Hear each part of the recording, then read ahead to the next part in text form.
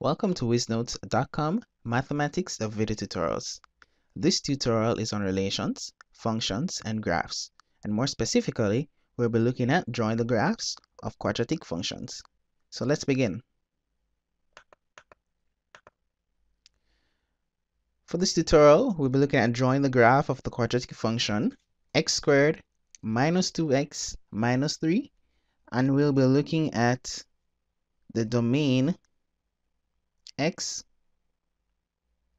is greater than or equal to minus 2 less than or equal to 4. Now, right here we have the points listed, and let's recap how we got these points. The procedure is when drawing the graph of a quadratic function, we substitute the values in the domain, which are the x values, into the equation for x, and the value that we obtain will be the corresponding y values. So for example, for the domain value minus 2, what we did was to substitute minus 2 in the equation x squared minus 2x minus 3, and we substituted minus 2 for x. So wherever we see an x in the equation, we put minus 2, and that gave us minus 2 squared minus 2 times minus 2 minus 3, and that gave us minus 2 times minus 2, that's 4, right? 4, and minus 2 times minus 2, that's another 4, so that's plus 4, and that is minus 3. So that is 4 plus 4, that is 8. 8 minus 3, that is 5. So that is how we got the corresponding 5 value in the points right here, the y value. So all these values are x,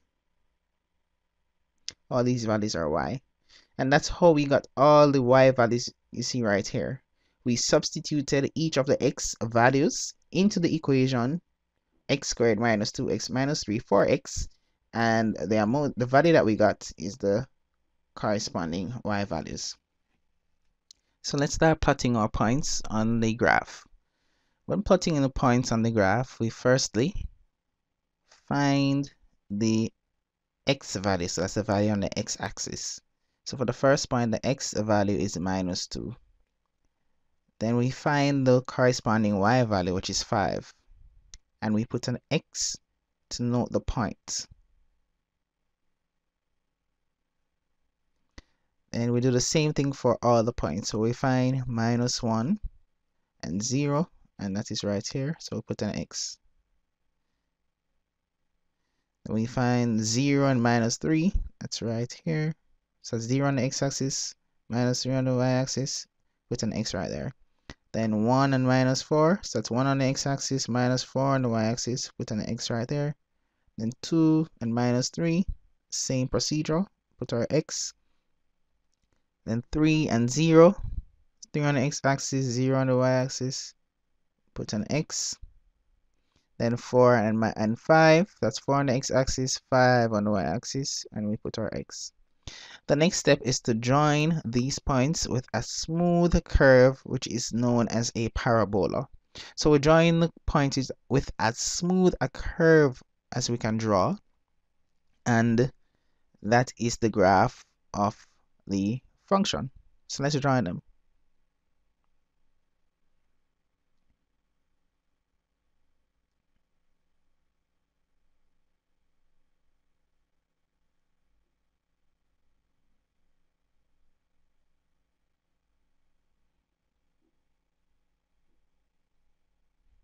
And this is the graph of the quadratic function x squared minus 3x minus 2x, sorry, minus 3. And that is how you draw the graph of a quadratic function. Thank you for watching this installment of Wizznotes.com Mathematics Video Tutorials.